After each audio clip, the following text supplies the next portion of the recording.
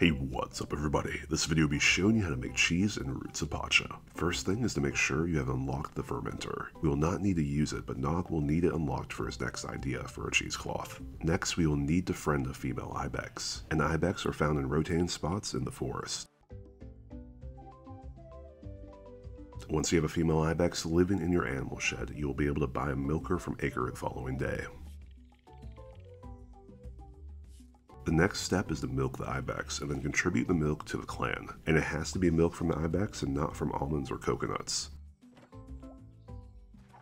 The next day, an idea from Nock to make cheesecloth will be triggered, and once you fulfilled its requirements, you can finally start making cheese using any type of milk. That's going to wrap it up for the video, everyone. Thanks for watching, good luck, and I'll catch you all later.